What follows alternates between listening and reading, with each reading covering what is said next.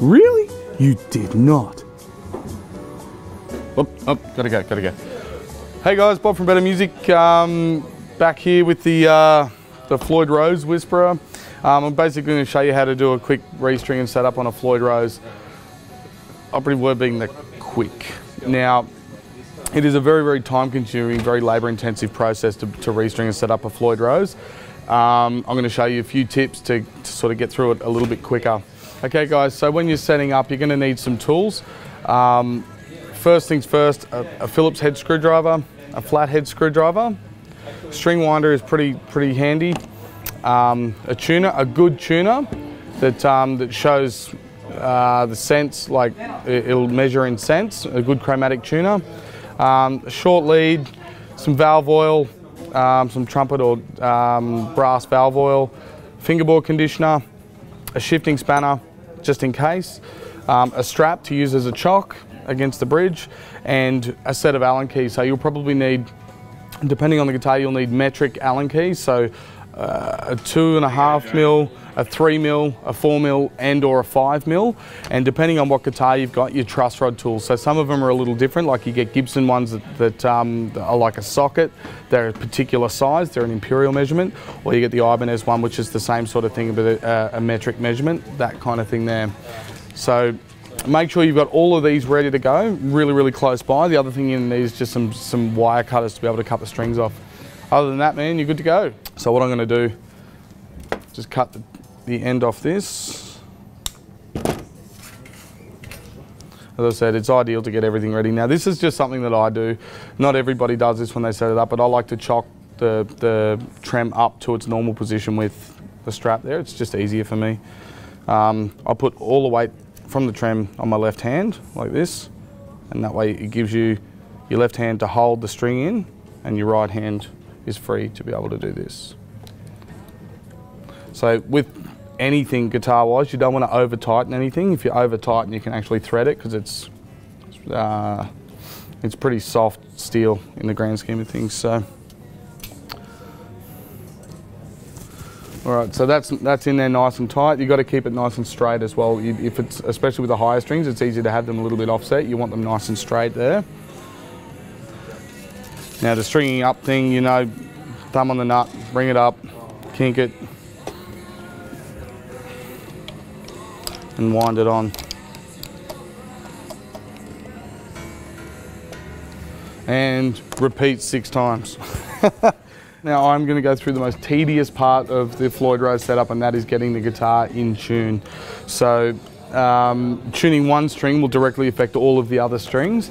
So something that I kind of do is, I've noticed whenever I do it that the lowest string is the one that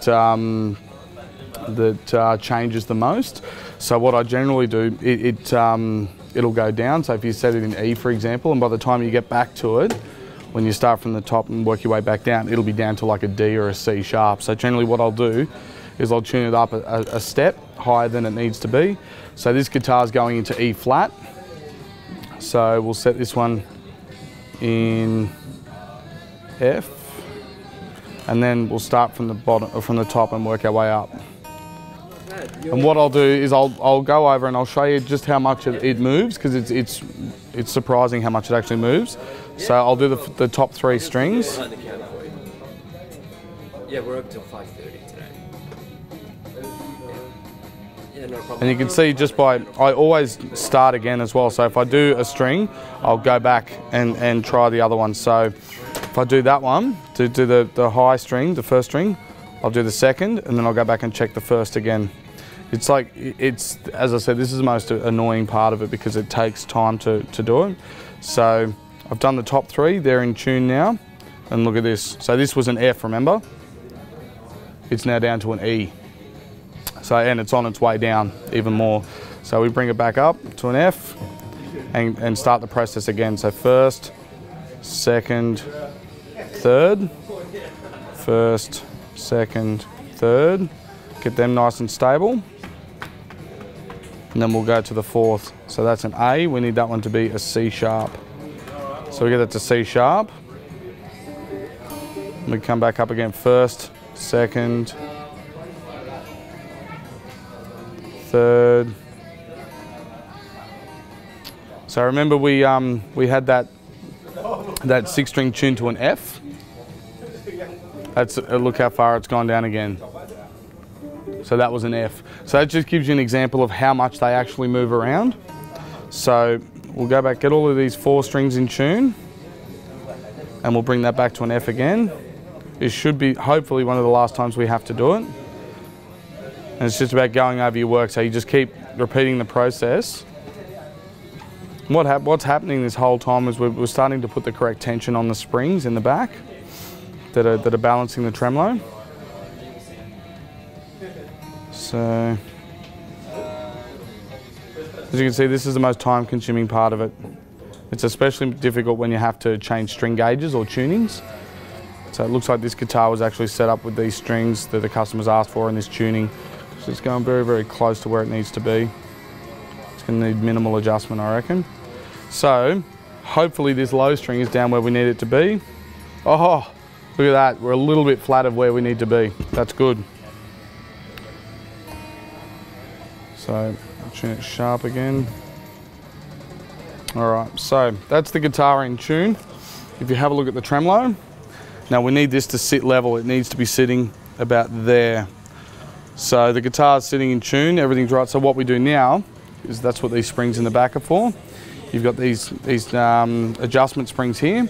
So if the tremolo is sitting down like this, it means that you need to relieve it so the spring tension is less. If it's sitting up like it is now, or if it's more drastic like that, you generally tighten the springs and it'll bring it down to where it needs to be. It's about balancing it. So this is the most time-consuming part of it, is getting that balance right. Fortunately, this guitar doesn't need too much, so I'll be back soon.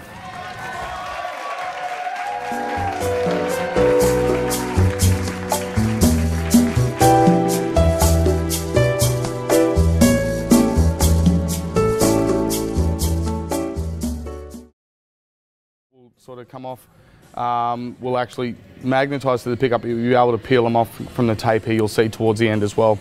So I'll keep going. Oh yeah, I know that bloke. All right. So that's pretty much all the frets done.